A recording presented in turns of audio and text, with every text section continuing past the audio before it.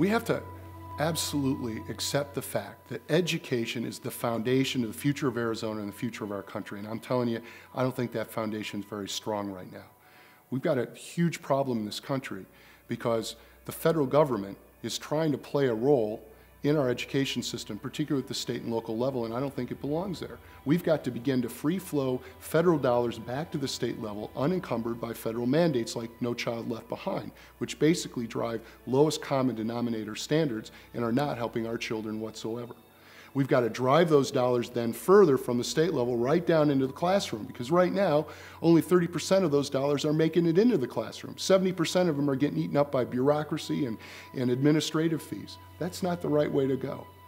Also, we need to make sure that we protect the fundamental right of parents to choose how to best educate their children, whether that's in a public school system, private, parochial, charter school, or in homeschooling, because parents and teachers know best, and that's what we have to protect fundamentally. And then we need to make sure that we've got the best teachers we possibly can by compensating them, but tying that compensation to performance of those students in the classroom.